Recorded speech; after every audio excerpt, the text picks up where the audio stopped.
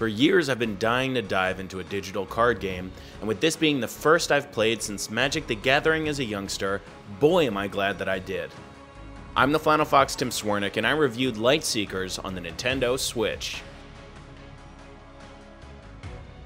Before I received a code for this game, I was so excited to learn the basics of the game that I hopped onto the company's YouTube page, which has a great breakdown of the gameplay and suggestions on how to play each order, aka deck type, which I absolutely recommend as the in-game tutorial is quite brief and you want to have a solid foundation of the card mechanics before jumping in. While the basics are very approachable, there is a ton of depth to be explored. From a very high level, the basic gameplay of Lightseekers is playing different matches against a single opponent, either another player online or the CPU. Each player having 2 moves per turn, which they can play or draw cards during.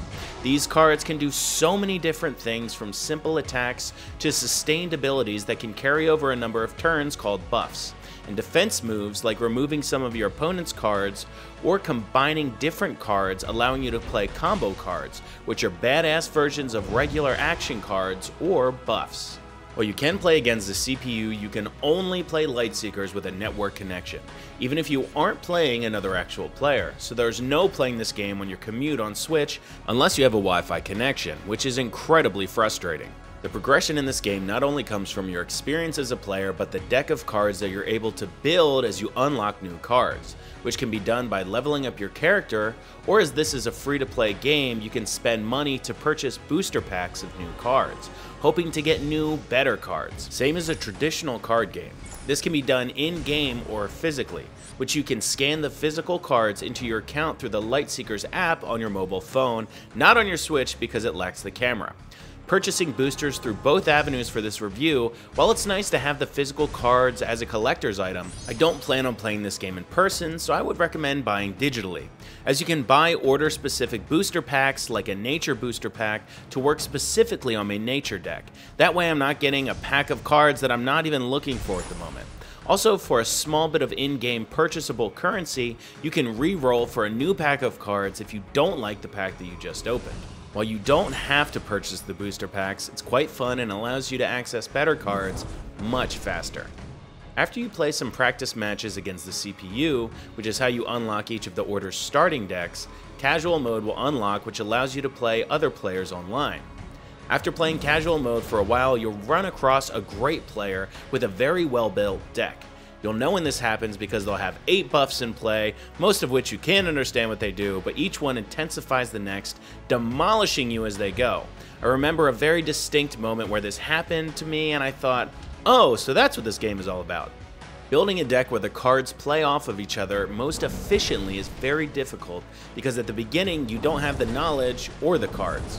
However, working to earn more of each is incredibly satisfying.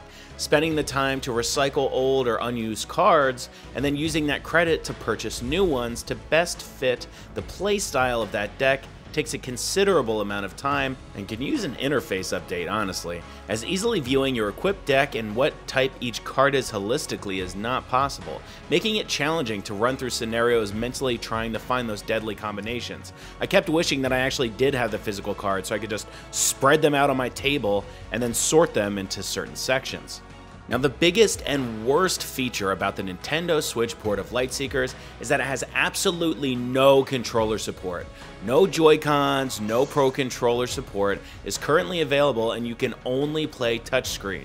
You know, like an iPhone. The developers have informed me that they are working toward a controller solution, but there's no time frame around when we can expect it.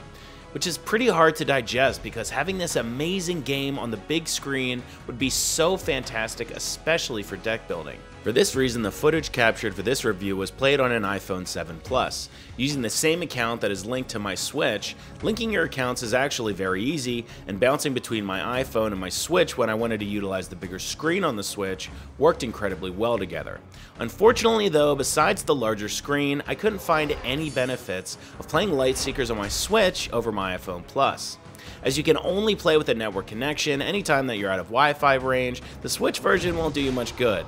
Also, the battery drains very fast playing Lightseekers on Switch, lasting a little more than an hour on full charge.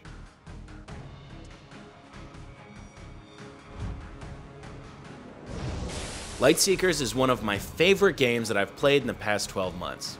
Playing this game for review was such a treat. Combined with the nostalgia of purchasing trading cards reminded me of buying Pokemon cards as a young buck, hoping for that rare find. It has such an addictive gameplay loop combined with strategy and the pre-planning and the deck building that I can't see myself putting this game down for a very long time. However, this is not just a review for Lightseekers the game, this is a review for the Nintendo Switch port of Lightseekers, which, besides being free, has many cons to it. The extreme battery-draining gameplay, which is much more of a drain on Switch than on the iPhone, no controller support, which means you cannot play docked unless you want to try an unconventional third-party docking method, which I do not, as they famously brick Switches. The only benefit to playing on Switch is the slightly larger screen, which is nice, but not utilizing the fantastic hardware to anywhere near its full potential, leaving this port with less overall functionality than the mobile version. So for now, I'm giving Lightseekers on the Nintendo Switch a 5 out of 10. If you enjoyed this video game review, please subscribe to my YouTube channel, The Flannel Fox. Follow me on Metacritic and Twitter at The Flannel Fox and on Instagram at The Flannel Fox Gamer. Be sure to follow and subscribe because the more followers and subscribers I get, the more codes I get, which means I make more videos. I'd like to thank PlayFusion for providing me with this early review copy. Thank you for watching my videos, and as always, see you next time, Switchers.